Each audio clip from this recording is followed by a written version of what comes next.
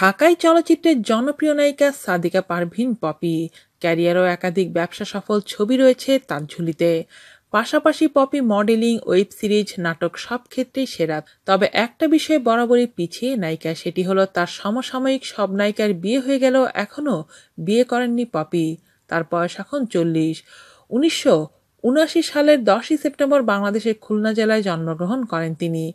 6 ভাই বোনের মধ্যে পপি সবার বড়। পরিবারের অনিচ্ছাতে প্রথম মিডিয়াতে আসলেও এখন পপিকে সাপোর্ট দিচ্ছেন সকলেই। তবে বিয়ে কেন করছেন না পপি, এমন উত্তরে বরাবরই জানা যায় ভয়। বিয়েতে পপির কিসের ভয়?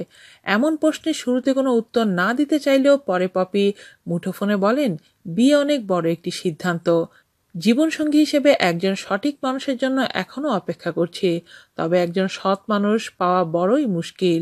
আর চারদিকে প্রতিনিয়ত এত বিবাহ বিচ্ছেদের খবর পাচ্ছি, যার ফলে বিয়েতে ভীষণ ভয় পাই।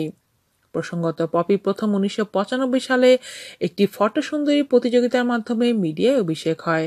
পরবর্তীতে মন্তাজুর রহমান আকবর পরিচালিত কুলি ছবিতে অভিনয়ের মধ্য দিয়ে চলচ্চিত্রে আসেন তিনি। যদিও শাকিল খানের বিপরীতে সোহানুর রহমান সোহান পরিচালনায় আমার ঘর আমার বেহেশত ছবিতে প্রথম ক্যামেরার সামনে দাঁড়ান। আর এই ছবির মাধ্যমে কোটি দর্শকের প্রাণের নায়িকা হয়ে ওঠেন পপি।